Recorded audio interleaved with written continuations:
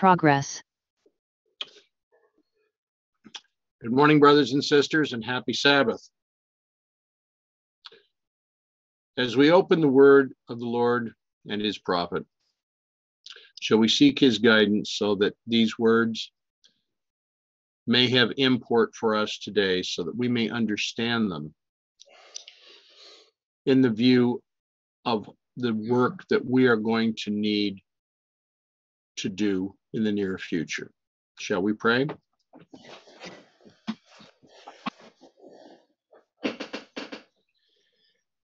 Gracious Father, we thank you for these hours of the Sabbath. We thank you for the examples that you are presenting before us, for the guidance that you are giving us, for the time that you are allowing us to center our minds upon your word. Be with us now. Guide us and direct us so that we may understand and we may apply these things to our lives and be able to apply these things to the work that will be before us. May our ears be open. May our minds be clear. May our necks not be stiff. May we learn to walk before you softly, patiently, and in the way that you would have us to walk. Help us now, Father, in all these things. For this, in the name of Jesus, we pray. Amen.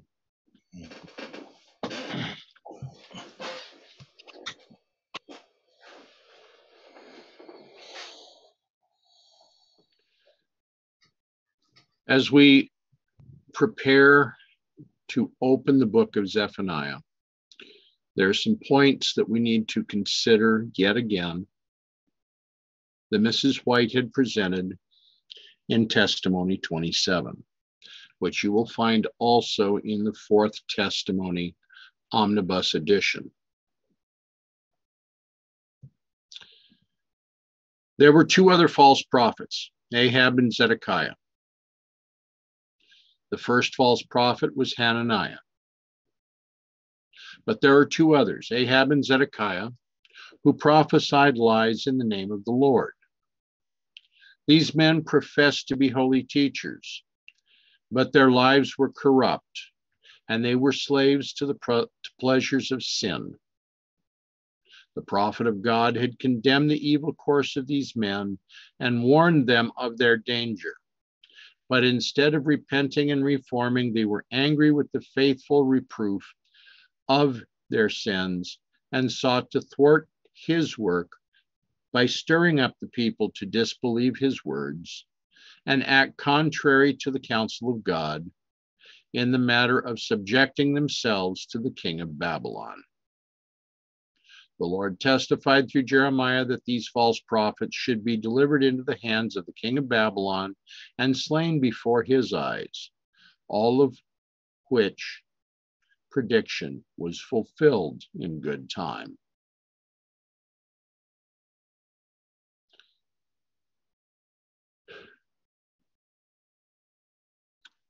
Here again, these were men that spoke smooth things, that gave a peace and safety message, much as we are seeing given today. We cannot afford to give a peace and safety message. It is either the straight testimony of the Lord or it is a lie. Other false prophets arose to sow confusion among the people by turning them away from obeying the divine commands given through Jeremiah. But God's judgments were pronounced against them in consequence of their grievous sin of bringing rebellion against him. a comment here. Please. So in the context here, talking about these false prophets, this is Jeremiah chapter 29. And this is in Jeremiah's letter to the exiles. So, right. So he's giving a message because, well, he's a true prophet, but there's all of these false prophets giving false messages that go contrary to the message that God gave him. And so Ellen White's going through this and naming off these different prophets and just describing this situation. So there are these different voices vying for attention. And the one group's basically giving a peace and safety message. And the other group is saying that we need to submit to God's judgments against this nation because of its sins. Right? That's exactly. Okay. Before July 18th, there were others that chose to recognize that Mrs. White had prophesied of the destruction of Nashville. But they did not believe that this should be widely publicized. Two of these have operated within the Upper Columbia Conference. One of these has had a fairly national footprint. Both have presented a peace and safety message. There's nothing to worry about. Salvation is within the corporate church.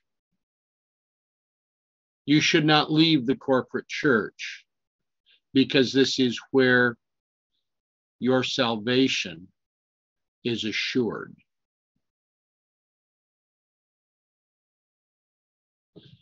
We cannot afford a message like that in the light of Ezekiel 8 and 9. We cannot afford to find out later of the problems and the issues that have existed if we are unwilling to study for ourselves.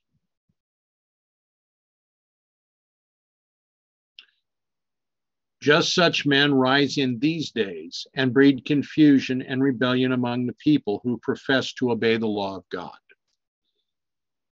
A better description has yet to be given.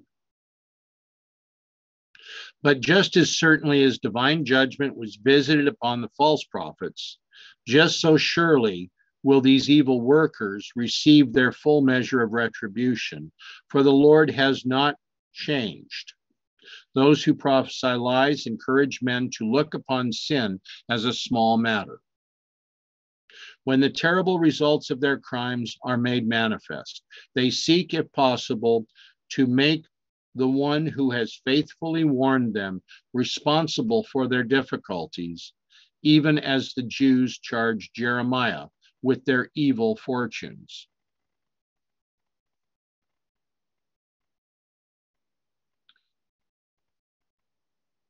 These men chose to live a life of sin, of secret sin. They did not wish their sins to be exposed. They believed they had the right to live the life they so chose. They did not wish to accept the warnings that Jeremiah gave.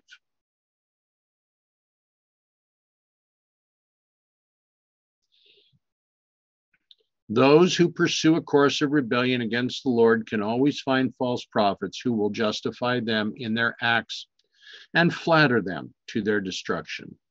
Lying words often make many friends, as in the case of Ahab and Zedekiah. These false prophets, in their pretend zeal for God, found many more believers and followers than the true prophet who delivered the simple message of the Lord. How often can we point to this in the ministry of Elder Jeff?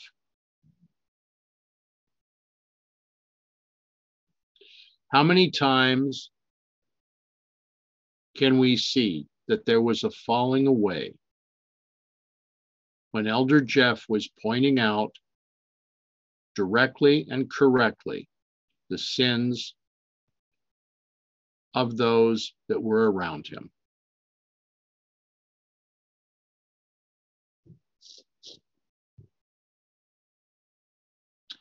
God commanded Jeremiah to gather the Rechabites into the house of the Lord, into one of the chambers, and set wine before them, and invite them to drink.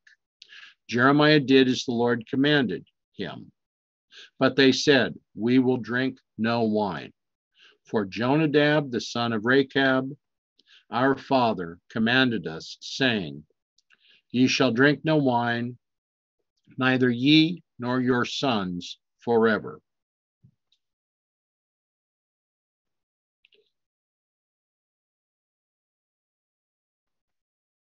Then came the word of the Lord unto Jeremiah, saying, Thus saith the Lord of hosts, the God of Israel, Go tell the men of Judah and the inhabitants of Jerusalem, Will ye not receive instruction to hearken to my words, saith the Lord? The words of Jonadab, the son of Rechab, that he commanded his sons not to drink wine, are performed, for unto this day they drink none, but obey their father's commandment.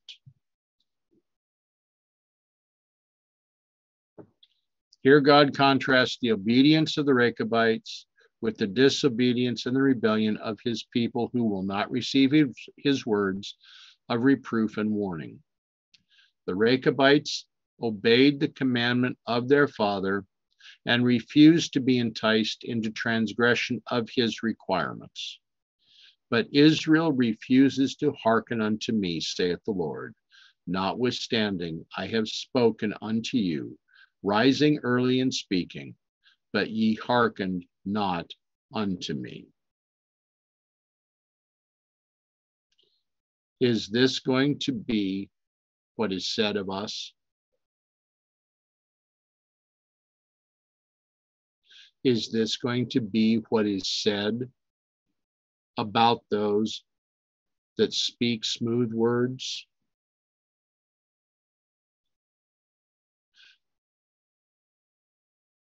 For today is the day of your salvation.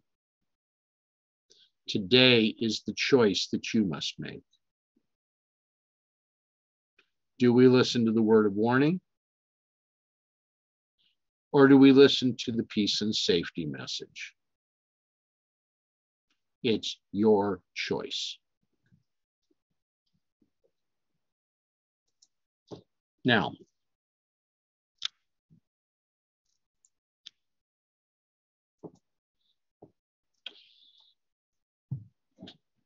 open before you is the second chapter of the book of Zephaniah.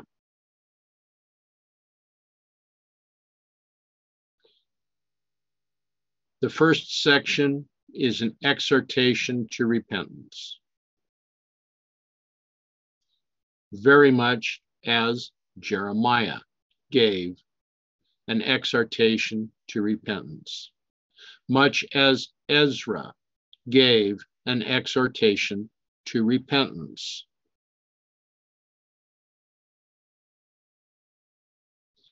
Jeremiah faced many false prophets. Ezra, in Ezra 9 and Ezra 10,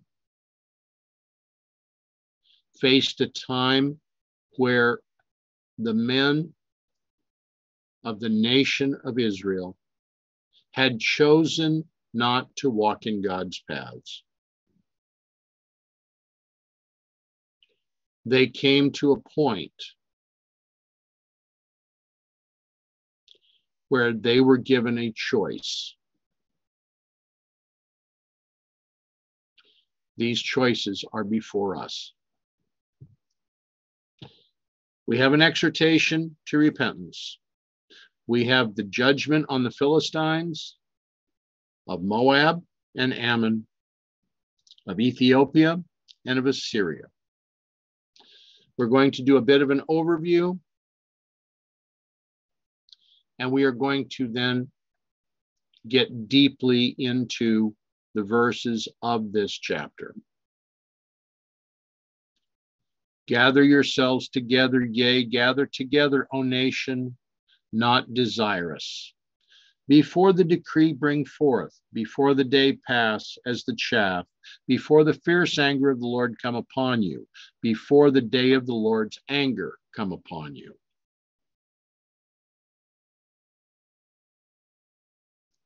Is Zephaniah not saying, beware, judgment is coming?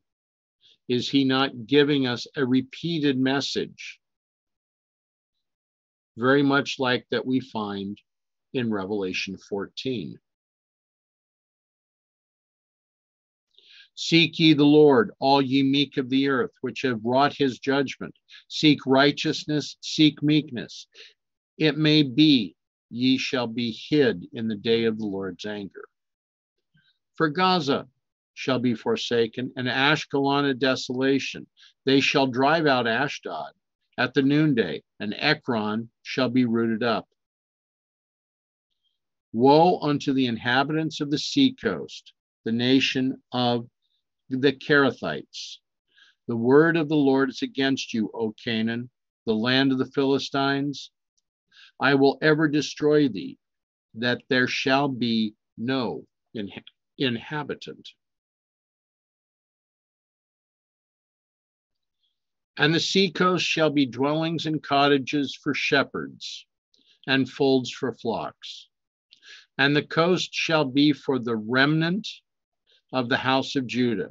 They shall feed upon, in the houses of Ashkelon shall they lie down in the evening, when the Lord their God shall visit them, and turn away their captivity.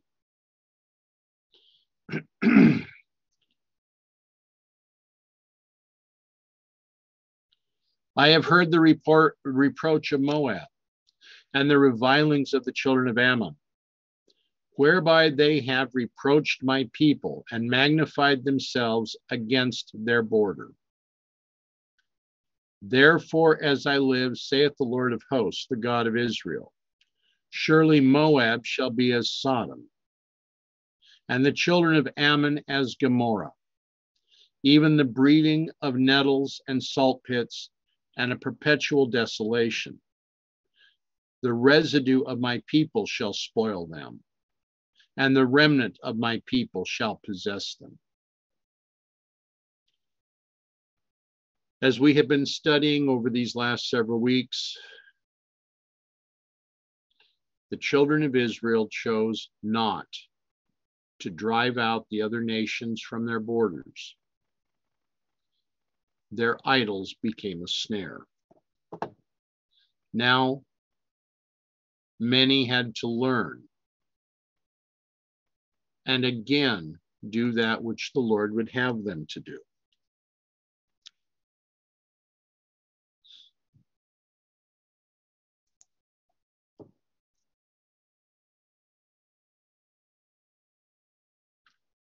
This shall they have for their pride, because they have reproached and magnified themselves against the people of the Lord of hosts.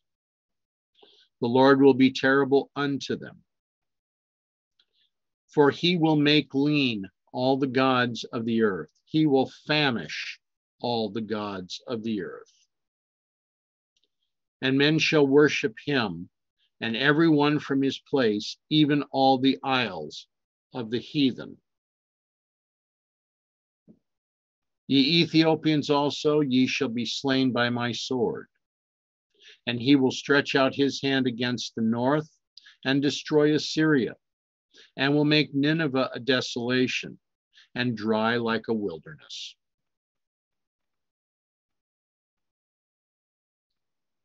And flocks shall lie down in the midst of her. and all the beasts of the nations, both the pelican and the bittern, shall lodge in the upper lintels of it. Their voice shall sing in the windows, desolation shall be in the thresholds.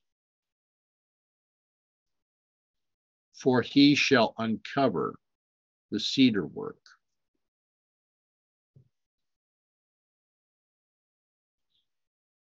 This is the rejoicing city that dwelt carelessly, that said in her heart, I am, and there is none beside me. How is she become a desolation, a place for beasts to lie down, in every one that passes by her shall hiss and wag his hand.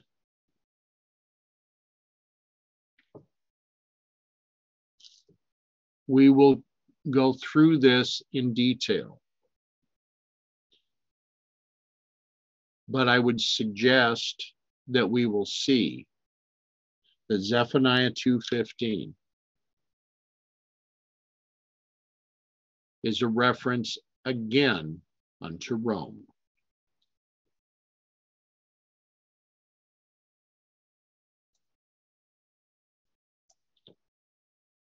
Now, there's a comment from the chat. And the comment was that this is corroborated by Ezekiel 25. How so? How would we see this?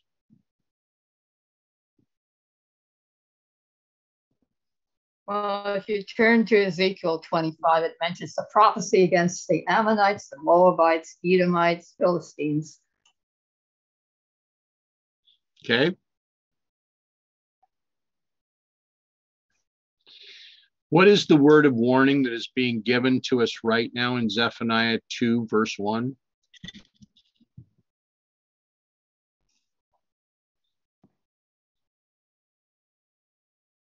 Prepare for the Sunday law. Prepare for God's judgments. Get into unity. Gather yourselves together. Is this not the message that is being given today to this movement?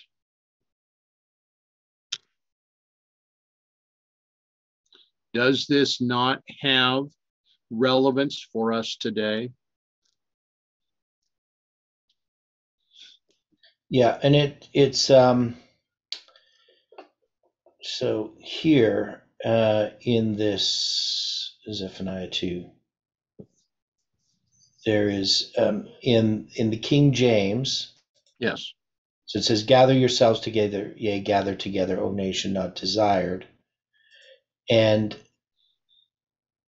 this is just this Hebrew word, kashash.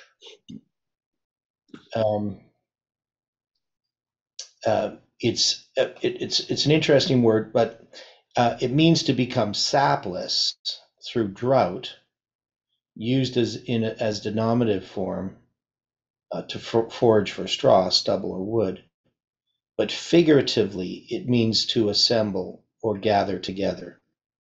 And if you think of stubble or wood being gathered together, that would sort of be for destruction. It would be the normal sort of sense, but there's something else going on here. So, I mean, it's a doubling of this word, which is then a symbol of the midnight cry. Okay. Is it also not giving reference to the second angel's message? Yeah, which is the midnight cry. So that message, the second angel's message. And then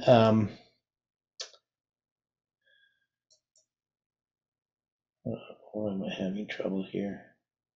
Okay. So, but when you gather oneself together, so the idea is, what this reminds me of is when Manasseh is taken captive by Esarhaddon. And Esarhaddon it's in Prism B, and that he gathers these kings. The word there means to muster, and basically it's the same definition as this word. It's a different word, but it's collecting or gathering, often building materials, sometimes armies, sometimes slaves. And so he had mustered or brought all of these different kings from Palestine and the seacoasts and brought them to Babylon, right? So that's why Manasseh was taken captive. He was part of a collection of 22 kings from these different places in Palestine and the seacoasts being brought to Babylon. So this idea of being gathered together or must being mustered. So this is for a purpose. They're being brought together for a purpose. And then it says, before the decree bring forth, before the day pass, as the chaff, before the fierce anger of the Lord come upon you, before the day of the Lord's anger come upon you. So this must be to save them, not necessarily to destroy them, that he wants them to be gathered together. No, it's a long explanation, but. So he's not talking about the lifeless branches in John 15 that are gathered for burning. Right, that's Or what is I'm he? trying to say. Okay. Yeah, I turned to Psalm 104:16, and it says, the trees of the Lord are full of sap, the cedars of Lebanon, which he has planted. Yeah. Yeah, and of course we see this by verse 3, because it says, seek ye the Lord, all ye meek of the earth, which have wrought his judgment, seek righteousness, seek meekness. It may be ye shall be hid in the day of the Lord's anger.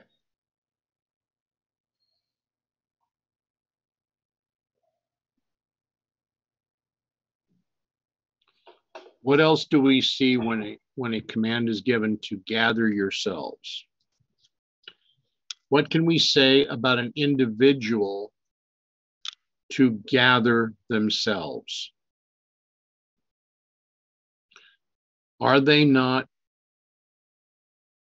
gathering about them their robe, their cloak, their character? Amen. So the personal message is for us to have our characters right with the Lord.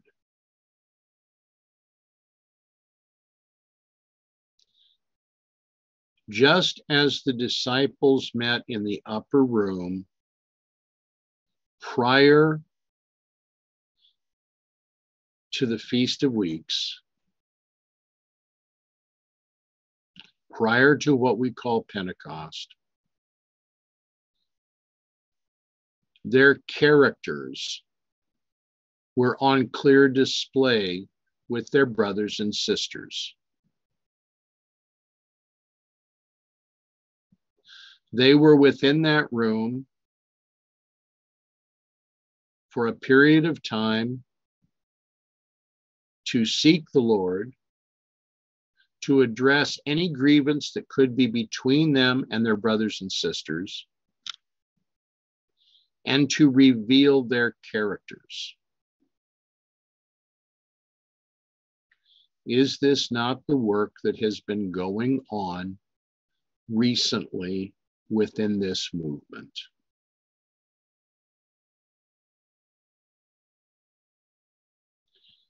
We must consider this as we continue through this chapter.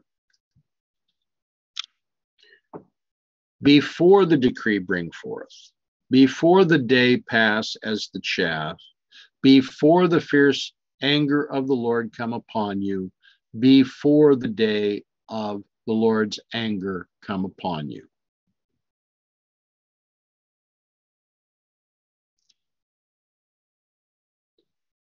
All of these doublings are pointing toward the midnight cry.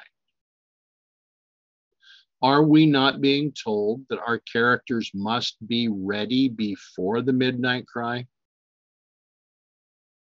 so that it can be given loudly and clearly?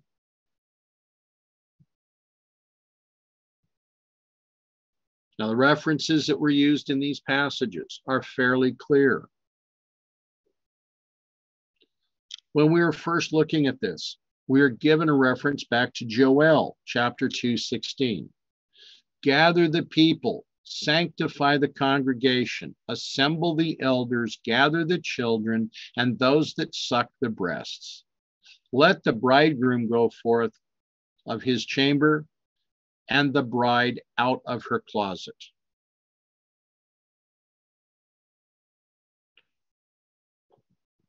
The word of Joel the prophet is very much like that of Ezra the scribe. Gather the people, sanctify the congregation, assemble the elders.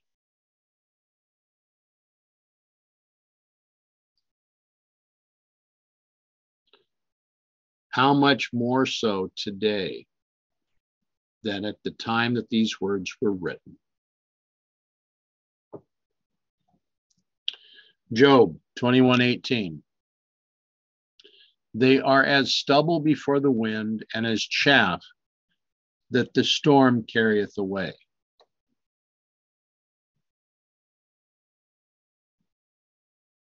It is a fearsome thing to be described as being stubble. And it's just as bad to be the chaff, because it means that there is no grain of you. You are nothing but straw. You are nothing but what is left in the ground, what is there for destruction. Psalm 1:4, the ungodly are not so, but are like the chaff which the wind driveth away. What drives away the chaff? What drives away this straw? The wind. Prophetically, what is the wind? What would we say?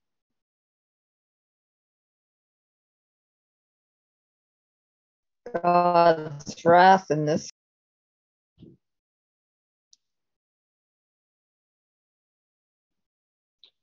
Did not the Holy Spirit come upon those at the day of Pentecost like a rushing wind?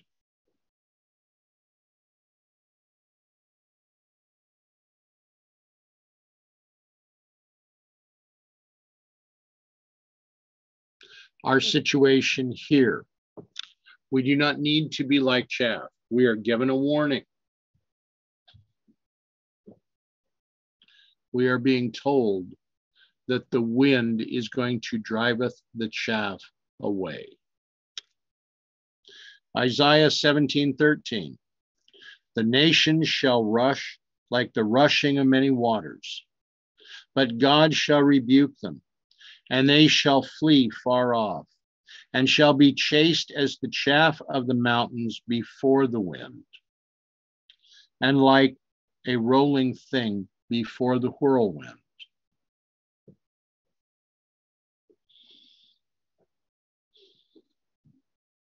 Hosea, before they shall be as the morning cloud, and as the early dew that passes away, as the chaff that is driven with the whirlwind out of the floor, and as the smoke out of the chimney.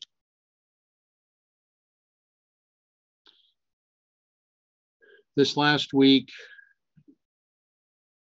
there were whirlwinds that touched down in the area where I live. And that's a very uncommon occurrence. There were many trees that went down. There was even a semi-trailer that was moved 3 feet. But this trailer was not flipped. It was not damaged. It was just moved. Many in this area did not know what to do in the event of a whirlwind touching down. How many of us are like this right now? How many of us are not wanting the warning that this is about to happen, that we would rather set this aside and listen to those that say, everything is fine, everything is going to go on, God is not going to do harm? We have an issue here today. We need to address that which God is putting before us as a warning, so that our characters may become as his and may be seen as being right before him. 2 Kings 23:26. Notwithstanding, the Lord turned not from the fierceness of his great wrath, wherewith his anger was kindled against Judah, because of all the provocations that Manasseh had provoked him withal.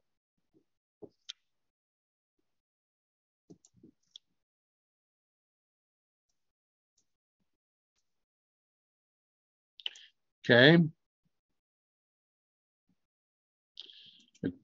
A quote in the chat. Manasseh, the apostate, and corrupting misleaders in the mainstream church who have forgotten or abandoned the foundations and helped to make the congregation fall into line with the plots of the papacy. They are captives of Babylon's idolatry and ideology.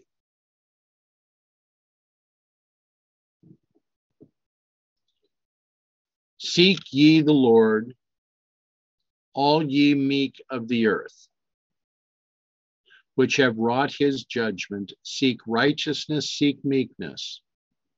It may be ye shall be hid in the day of the Lord's anger. How are we to seek the Lord? Who is to seek the Lord? Does it say here that the proud are to seek the Lord? Does it say that the mighty are to seek the Lord? Does it say that the great are to seek the Lord? All ye meek of the earth, which have wrought his judgment, seek righteousness, seek meekness. How are we to approach this? Psalm 105, verse 4, seek the Lord and his strength, seek his face evermore. Amos 5, verse 6, seek the Lord and ye shall live, lest he break out like fire in the house of Joseph and devour it, and there be none to quench it in Bethel.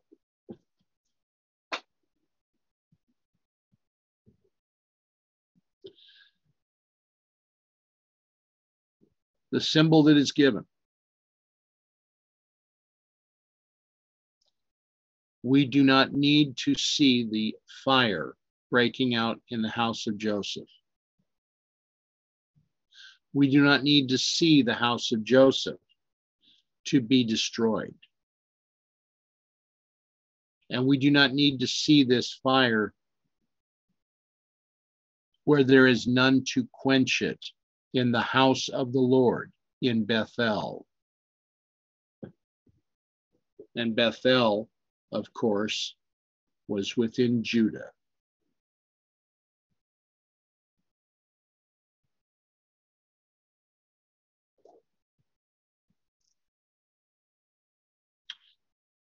When God arose to judgment to save all the meek of the earth. Psalm 76, verse 9. Yet again, they return to the book of Joel. Who knoweth if he will return and repent, and leave a blessing behind him, even a meat offering and a drink offering unto the Lord your God. Amos 5:15.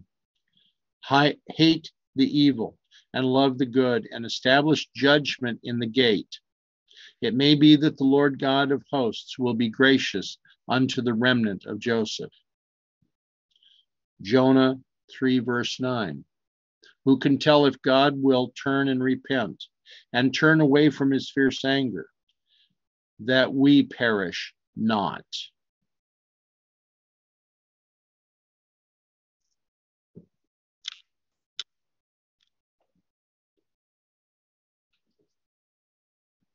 For Gaza shall be forsaken, and Ashkelon a desolation. They shall drive out Ashdod at the noonday, and Ekron shall be rooted up. What do these four cities have in common?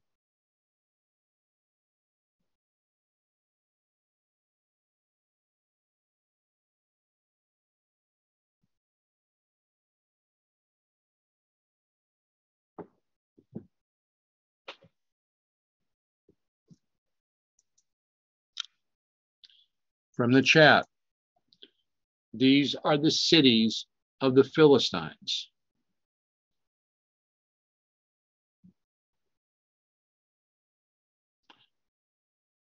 Are we of God, or are we of the Philistines?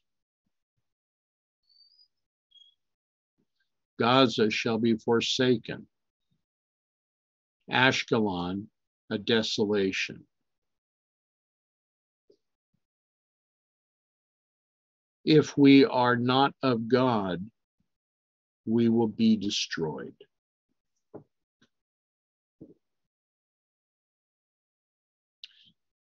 Jeremiah 47, 4 and 5.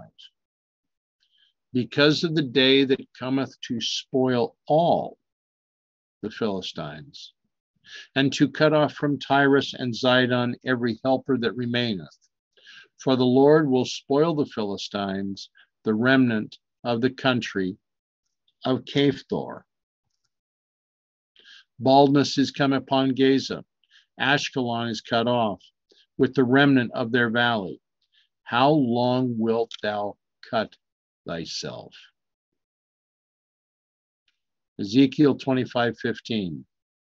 Thus saith the Lord God, because the Philistines have dwelt by revenge, and have taken vengeance with a despiteful heart, to destroy it for the old hatred. Amos 1, 6 to 8. Thus saith the Lord, for 3 transgressions of Gaza, and for 4, I will not turn away the punishment thereof, because they carried away captive the whole captivity, to deliver them up to Edom. But I will send a fire on the wall of Gaza, which shall devour the palaces thereof. And I will cut off the inhabitant from Ashdod, and him that holdeth the scepter from Ashkelon. And I will turn mine hand upon Ekron, and the remnant of the Philistines shall perish, saith the Lord God. The remnant of the Philistines. Is that being compared with the remnant of God?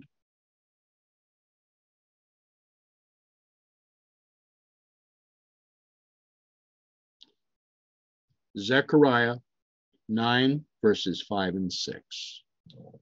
Ashkelon shall see it and fear. Gaza also shall see it and be very sorrowful. And Ekron, for her expectation, shall be ashamed.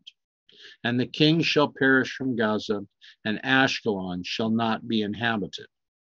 And a bastard shall dwell in Ashdod, and I will cut off the pride of the Philistines.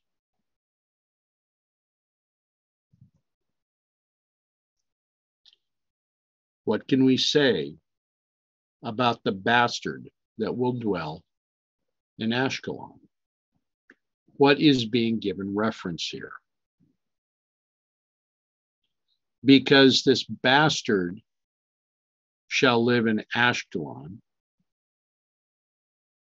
after They are driven out from Ashdod at noonday. They're driven out in the heat. They're driven out at the warmest part of the day.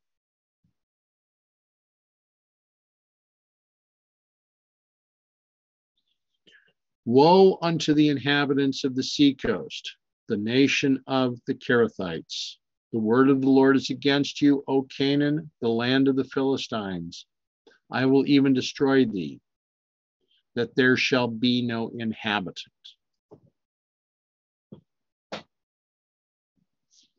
Who is the Lord destroying here? The idolatrous nation. Those that choose not to follow God.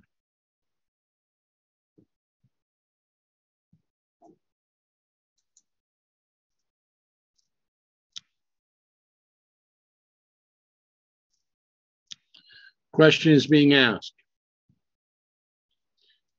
Did the Philistines have Egyptian and Greek bloodlines?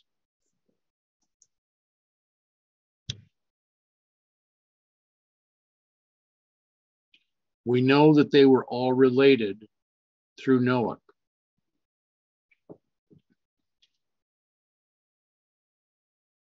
We know that they were related,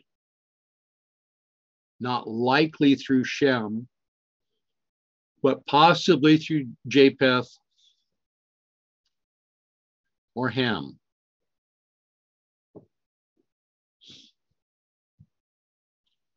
But what they have in common is that they had turned their backs upon God. They wanted to say, we can worship God in our own way. We don't need the law. We don't need the covenant. We don't need to understand these things because, well, they're of the past. All we need is grace. Grace, grace, grace.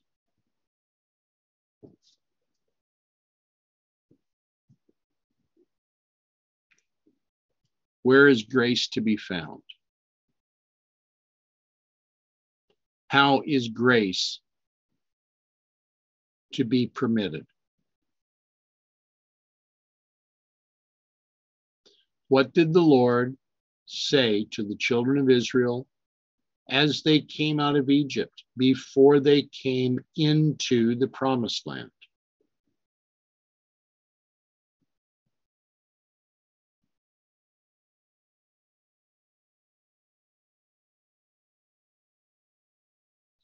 Keep my covenant. Keep my law. And I will turn from my anger.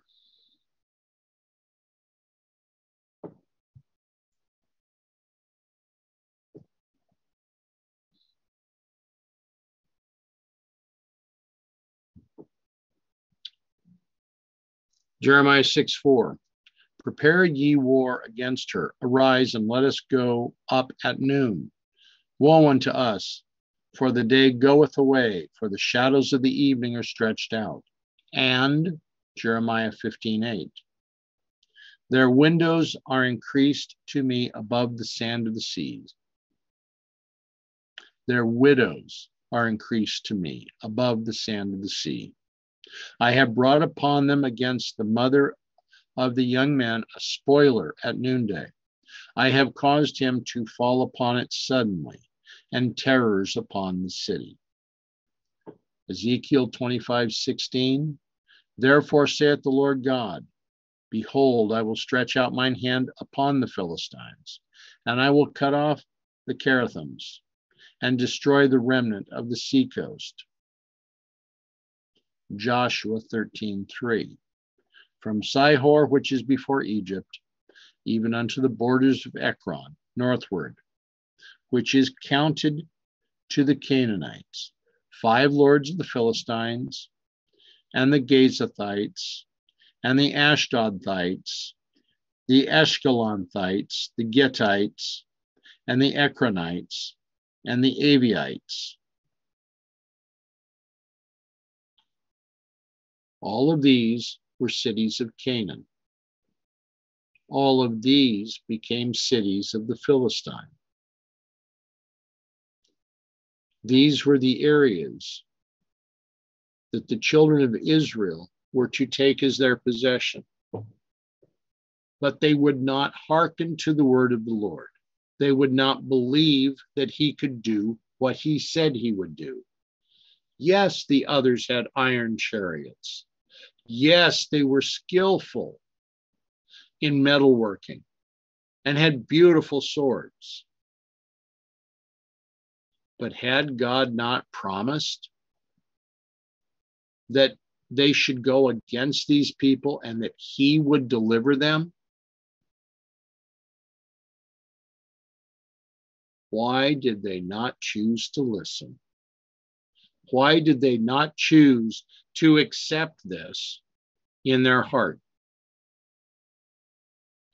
Why today have we not chosen to let God lead? Why have we not fully held onto the word of the Lord?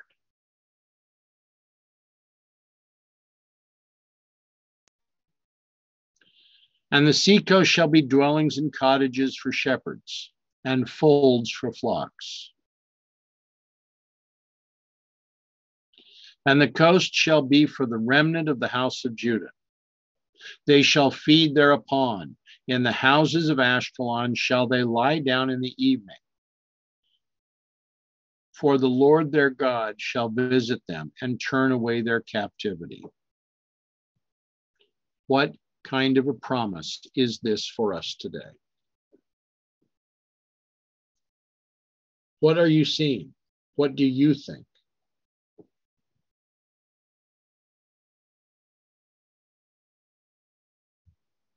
This is the restoration of the faithful of Judah. Okay. Anyone else? What else are you seeing?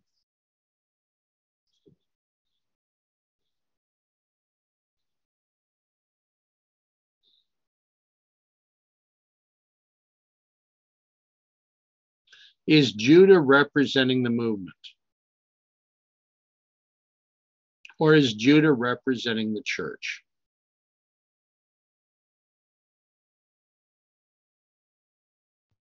I think it's both. How so? Well, as Theodore keeps saying, we have the same faults as the mainstream, so we have to judge ourselves with the same measure with which we judge them.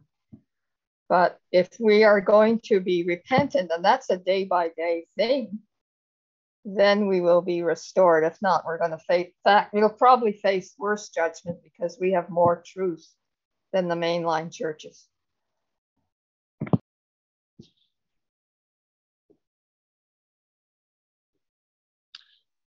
When we compare other verses on the remnant of the house of Judah,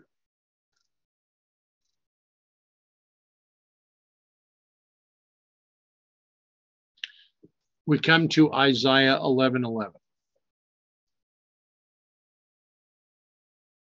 And it shall come to pass in that day that the Lord shall set his hand again, the second time, to recover the remnant of his people, which shall be left from Assyria and from Egypt and from Pathros and from Cush and from Elam and from Shinar and from Hamath and from the islands of the sea.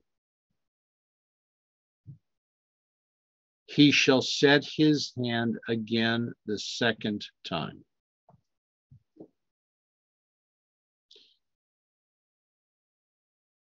He will repeat the messages of the first and the second angel a second time, so that the message of the third angel may go out through the world,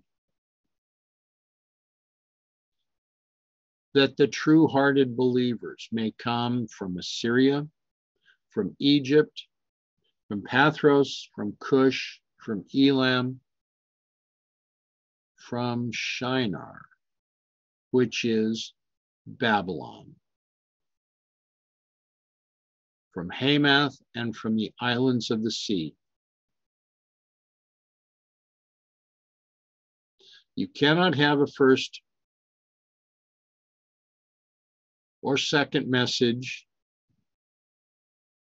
unless it be established.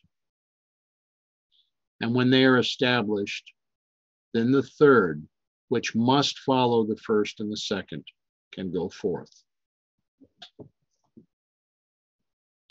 Micah 4:7, and I will make her that halted a remnant, and her that was cast far off a strong nation.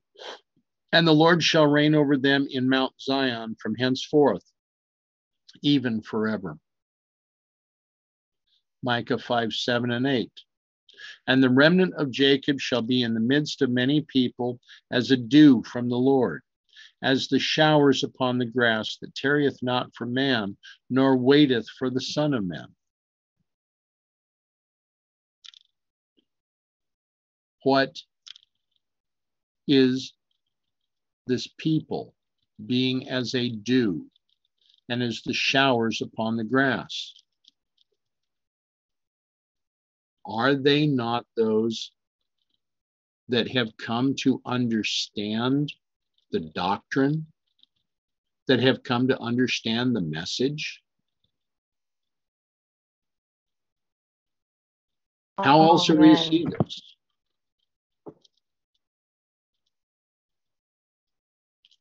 And the remnant of Jacob shall be upon the Gentile, among the Gentiles, in the midst of many people, as a lion among the beasts of the forest, as a young lion among the flocks of the sheep, who, if he go through, both treadeth down and teareth in pieces, and none can deliver.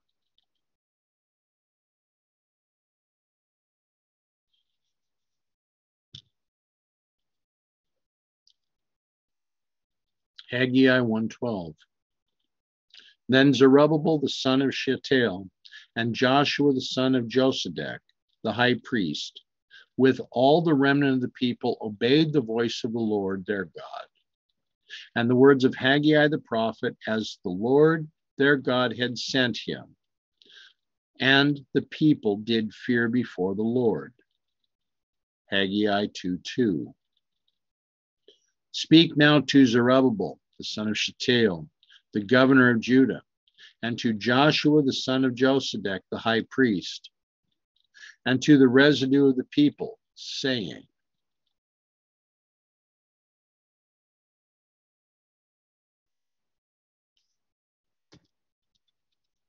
and then we see Zephaniah 2, verse 9, given as a reference before we have come to this verse. Therefore, as I live, saith the Lord of hosts, the God of Israel, surely Moab shall be as Sodom, and the children of Ammon as Gomorrah, even the breeding of nettles and salt pits, and a perpetual desolation. The residue of my people shall spoil them, and the remnant of my people shall them.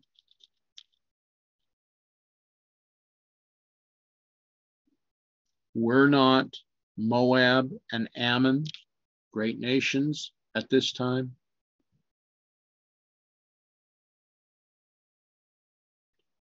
Here were the children of Lot. The children of Lot through his daughters. The Moabites and the Ammonites. A perpetual snare to the children of Israel.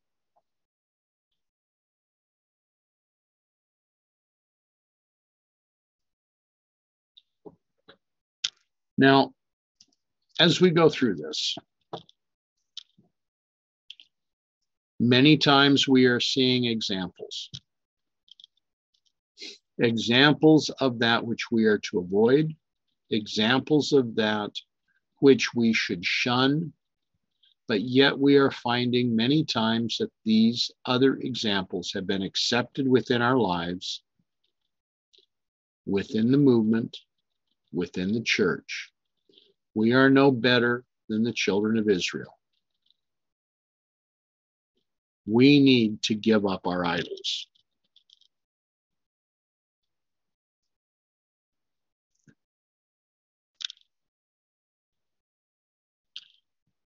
All of this is warnings given to the remnant of the house of Judah. That little portion that remains.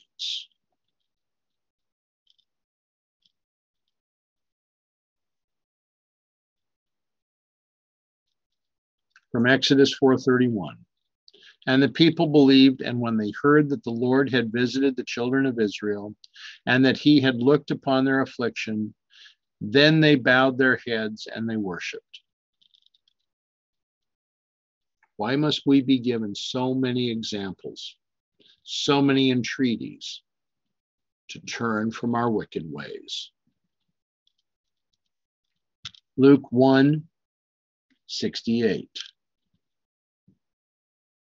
Blessed be the Lord God of Israel, for he has visited and redeemed his people.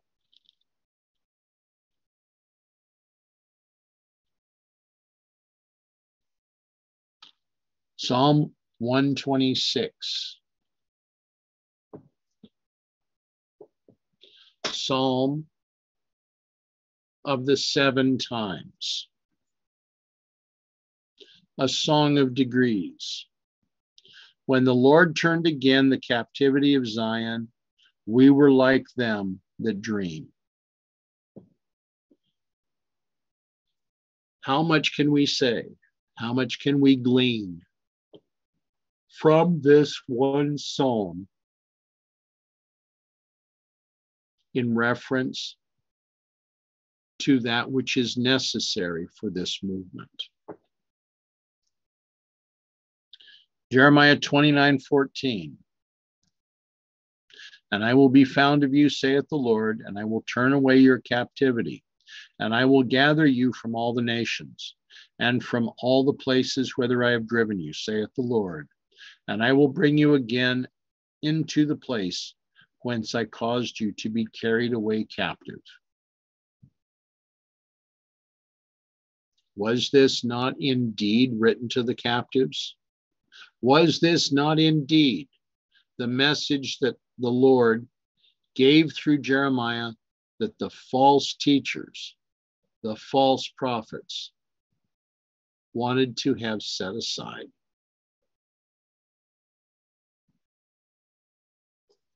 Zephaniah 3:20. And at that time will I bring you again, even in the time that I gather you. For I will make you a name and a praise among all the people of the earth, when I turn back your captivity before your eyes, saith the Lord.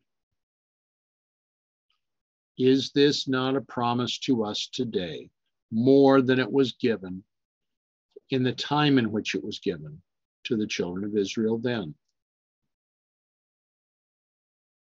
How can we apply this for this time?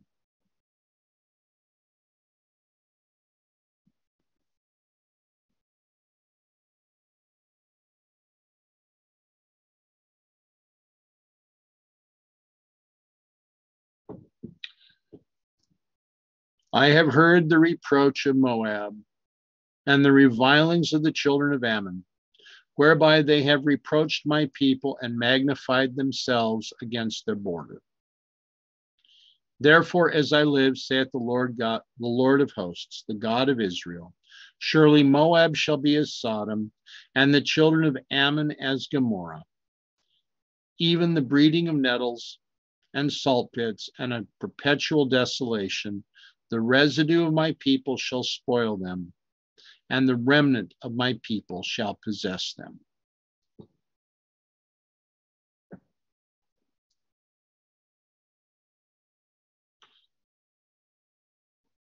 These two verses are pregnant with many meanings for us today.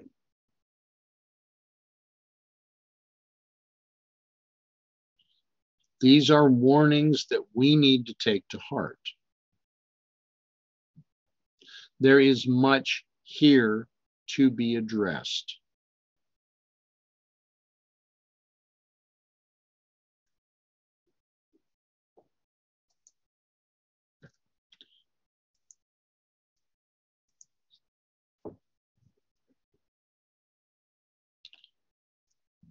Returning to testimony 27. Here God contrasts the obedience of the Rechabites with the disobedience and rebellion of his people, who will not receive the words of reproof and warning. This is not just for the church, it is also for those within the movement. The Rechabites obeyed the commandment of their father and refused to be enticed into transgression of his requirements. But Israel refuses to hearken unto me, saith the Lord. Notwithstanding, I have spoken unto you, rising early and speaking, but ye hearkened not unto me. I have sent also unto you all my servants the prophets, rising up early and sending them, saying, Return ye now every man from his evil ways, and amend your doings, and go not after other gods to serve them. And ye shall dwell in the land which I have given to you and to your fathers. But ye have not inclined your ear, nor hearkened unto me, because the sons of Jonadab, the son of Rechab, have performed the commandment of their father, which he commanded them. But this people hath not hearkened unto me. Therefore, thus saith the Lord God of hosts, the God of Israel, Behold, I will bring upon Judah and upon all the inhabitants of Jerusalem all the evil that I pronounced against them, because I have spoken unto them, but they have not heard. And I have called unto them, but they have not answered.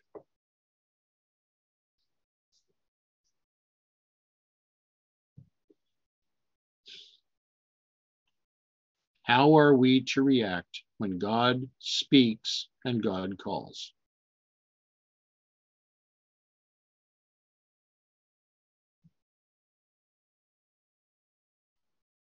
Say like Samuel did, Lord, here am I. Okay. Speak. What did Samuel do more than anything else there?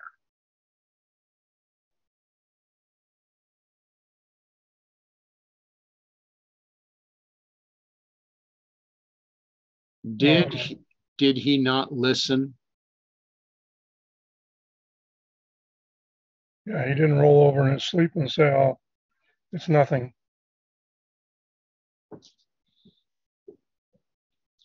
Eli recognized that the voice of God was coming to Samuel and not to him. Why was that such a shock for Eli?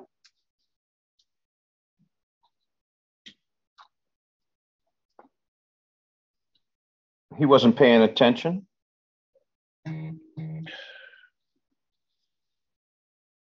He was also the high priest, was he not?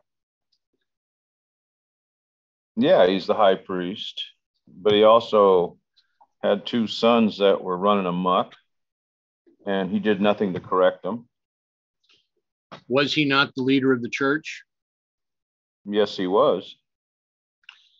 As the leader of the church, was it not incumbent upon him to rule his family so that the nation would see that the priest was as God, that these things were important, that to follow God's law, his covenant, and his teaching started from the top all the way through the nation? Yes. So if we do not choose to follow God's law as it is presented to us, are we then forming a character after his? No, we're not. If we're not doing what we've learned.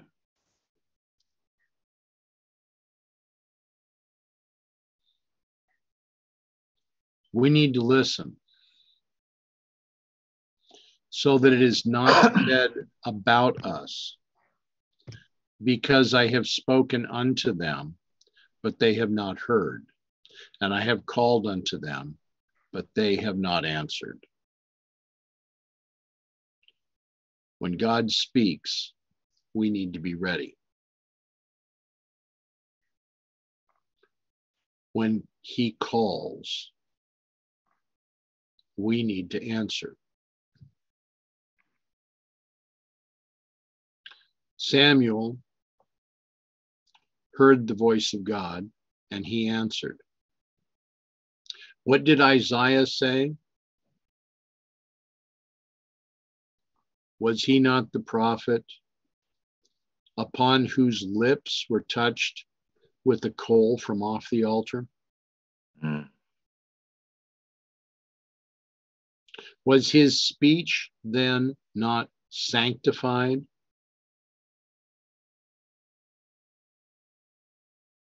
Yes. Okay. Was God unable to direct him against those that would have stood against him? Did God not sustain Isaiah as he did Jeremiah, as he did Jonah, as he did Elijah when they were confronted with those that would seek their destruction?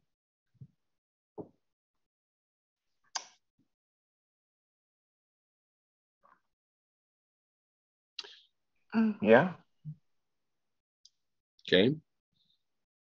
And Jeremiah said unto the house of the Rechabites, Thus saith the Lord of hosts, the God of Israel, because you have obeyed the commandments of Jonadab your father, and kept all his precepts, and done according to all that he hath commanded you. Therefore, thus saith the Lord of hosts, the God of Israel, Jonadab, the son of Rechab, shall not want a man to stand before me forever.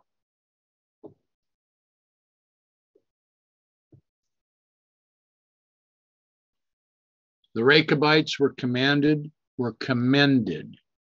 for their ready and willing obedience, while God's people refused to be reproved by their prophets. Because I have spoken unto them, and they have not heard, but I have called unto them, and they have not answered. For this God pronounced judgment upon them.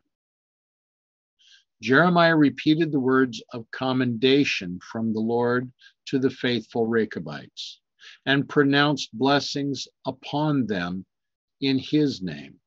Thus God taught his people that faithfulness and obedience of his requirements would be reflected back upon them in blessings, as the Rechabites were blessed for their obedience to their father's command.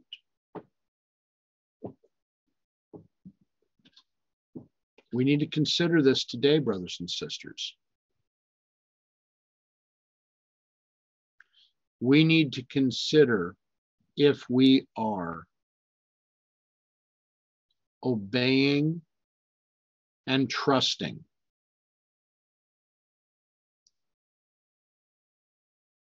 If we live up to the light that is given us, we trust in what God is saying to us, then more light can be given. If we turn away from the light, if we seek our own way,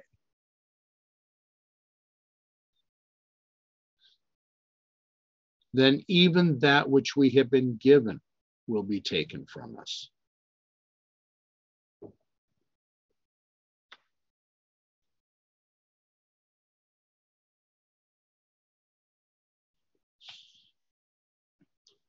If the directions of a good and wise father who took the best and the most effectual means to secure his posterity against the evil of intemperance were to be so strictly obeyed, in as much greater reverence should God's authority be held, as he is holier than man. He is our creator and commander, infinite in power and terrible in judgment. In mercy, he employs a variety of means to bring men to see and repent of their sins, if they will continue to disregard the reproofs he sends them and act contrary to his declared will. Ruin might follow. Right?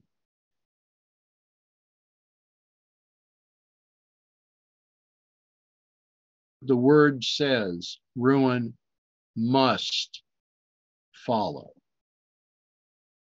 For God's people are kept in prosperity only by his mercy. Through the care of his heavenly messengers, he will not uphold and guard a people who disregard his counsel and despise his reproofs.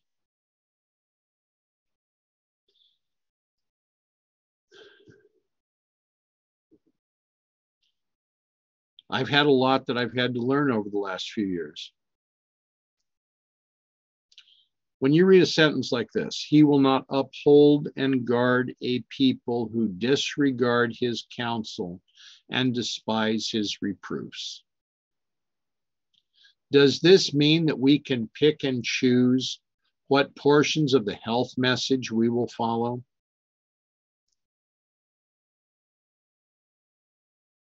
Does this mean that we can choose to say, ladies, your salvation is found in wearing slacks?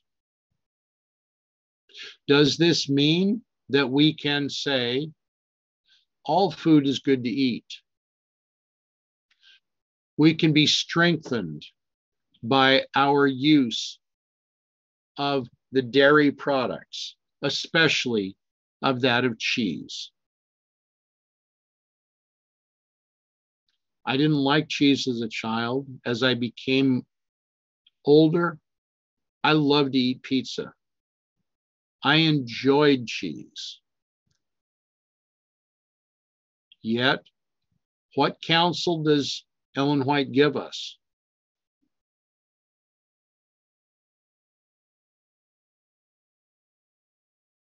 Are you familiar with the counsel? She said cheese isn't fit. That cheese is not fit for our table, right?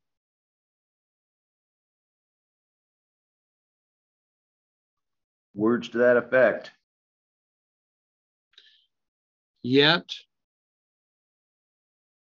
within the corporate church, how many times do we attend and we find a fellowship meal, which is much appreciated? But how many times at these fellowship meals do we observe a huge bowl of cheese being placed before the people?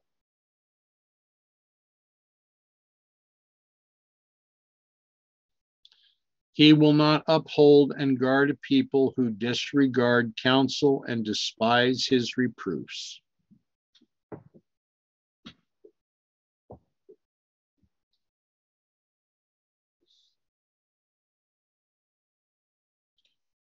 Over these last weeks, there have been subjects that have been being addressed very bluntly and very directly.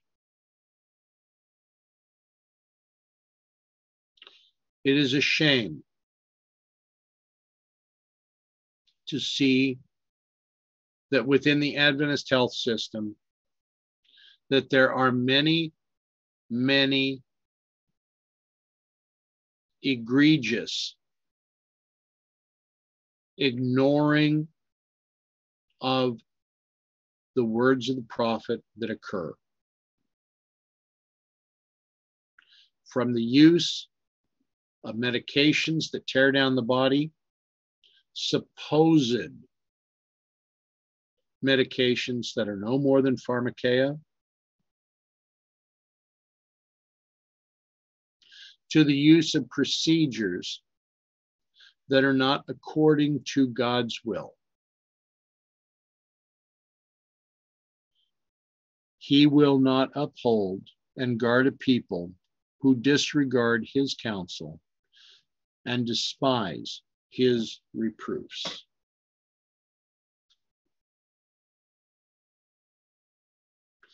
What else can we say for ourselves within the movement? Are we not told that we are best to rest and to get sleep that the body needs? Are we not told that we should have fresh air, much fresh air, especially when we are ill?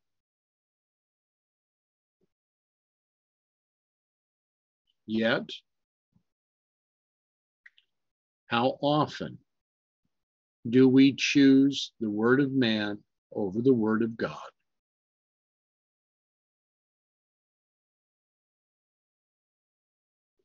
There are many that I have known that choose to believe in their training, in their degrees, in the accolades of other men, rather than accepting the simple word of God.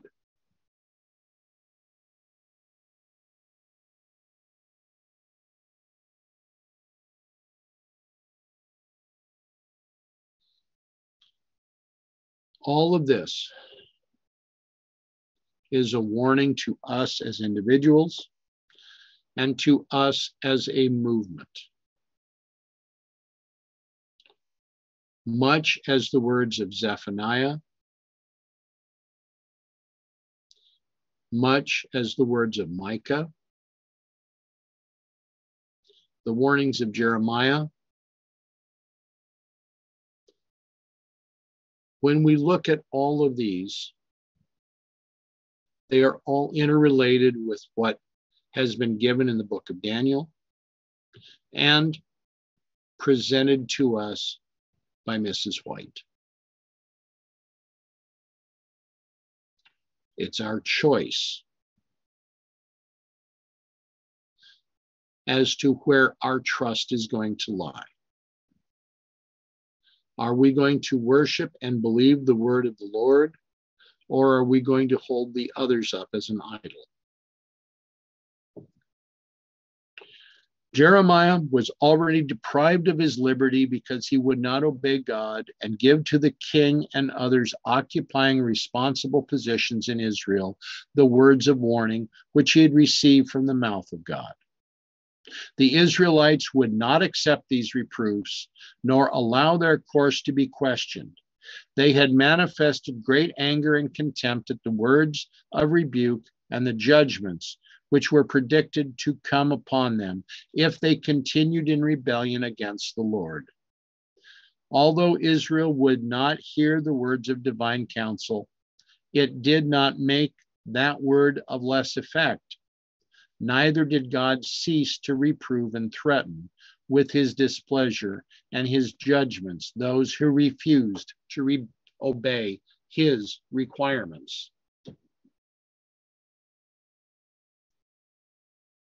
Jeremiah had a hard path. He spoke to a stiff-necked people that stopped their ears. How much like Elder Jeff for the last several years was Jeremiah?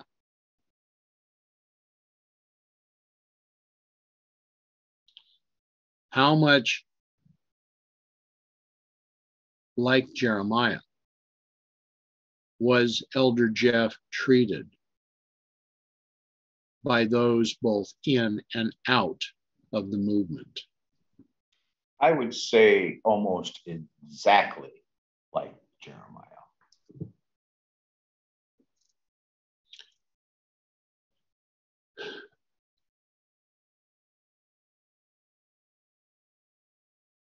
I've had to examine myself. Was I guilty of treating Elder Jeff in this same way as Jeremiah had been treated?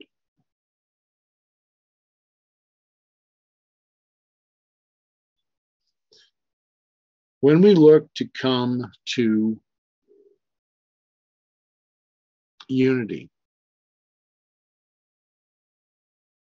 we need to consider how we have treated others around us and those others within the movement.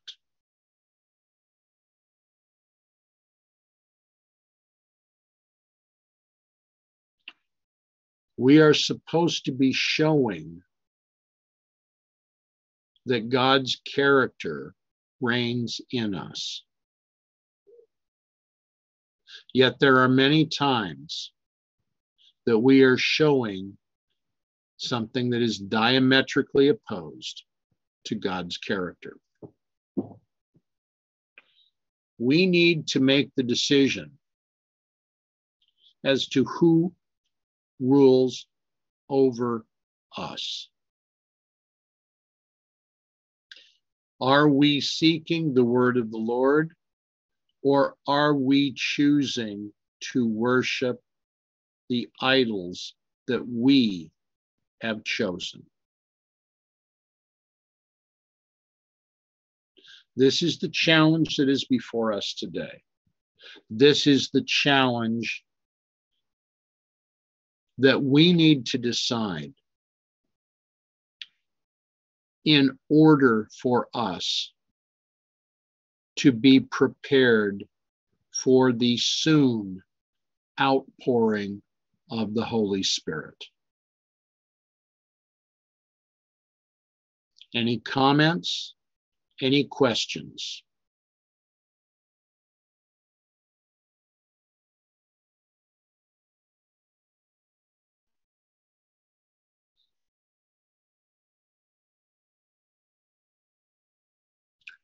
All right.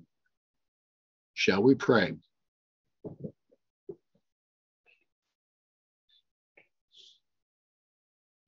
Heavenly Father, there is yet a great work to be done in my life and within my character. I thank you, Father, for those that have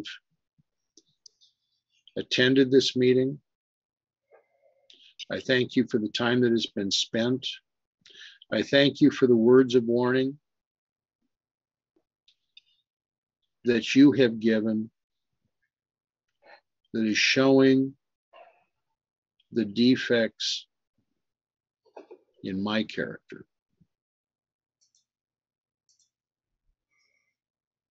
Direct us each on the Sabbath. Help us now, guide us. Help us indeed to walk humbly before you and humbly before those that are of your people, of your children, so that your character may be revealed in everything that we say and everything that we do. To this end, Father, we thank you and we praise you. In the name of Jesus, amen.